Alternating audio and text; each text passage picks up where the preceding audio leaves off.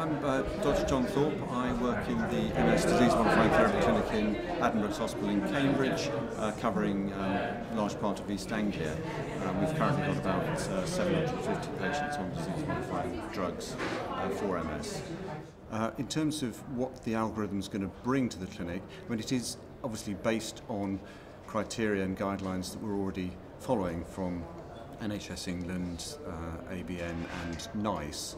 So it's certainly going to provide clarity, and clearly the hope is that it will provide consistency in the way disease-modifying drugs are prescribed across the country.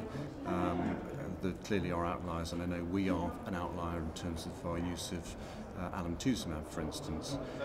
So theoretically, across the country, we should be more consistent based on the fact that we're working to the same guidelines already. So hopefully the algorithm may smooth out some of the inconsistencies, but I think it's going to require audit to look in more detail at these differences across the country, and also potentially we need to meet nationally more to discuss differences. I mean, we already have an MDT set up in Cambridge where we discuss patients that are difficult. We don't currently necessarily discuss all the patients on the monoclonal antibody therapies before we start them in strict MDT setting, but we do discuss them after clinic, and if there's any controversy we discuss them in MDT setting. So we may have more consistency about how we manage that, but actually we kind of need to be doing that more on a national level